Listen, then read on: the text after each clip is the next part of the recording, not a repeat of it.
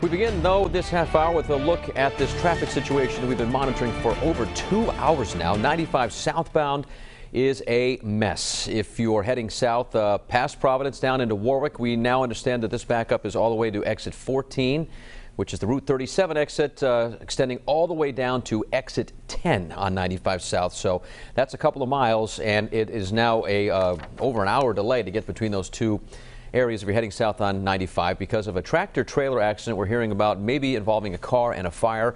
Rescue crews have been on the scene now for a while, fire crews as well. So there hasn't been much progress, as you can see there from that traffic camera in that part of the state on 95 South.